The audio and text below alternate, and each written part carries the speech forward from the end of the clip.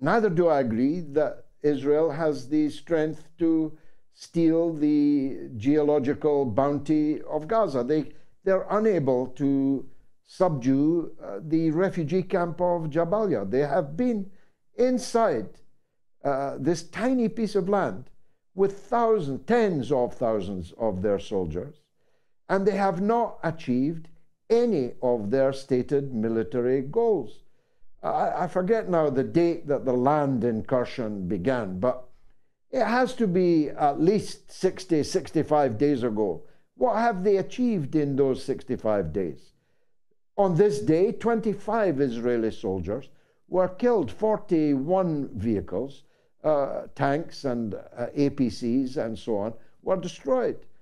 The resistance in the rubble of Gaza, and it's one of the strange freaks of events that the more you bomb Gaza, the more cover you provide for urban guerrilla warfare against you.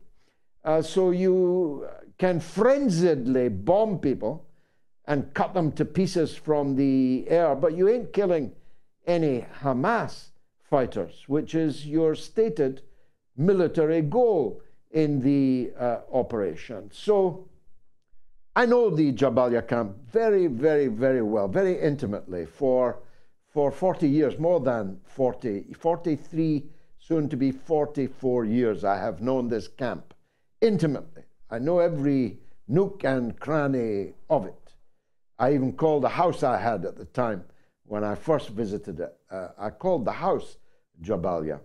If you cannot prevail in one refugee camp, your chances of mining the oil and gas just down the road are very limited indeed.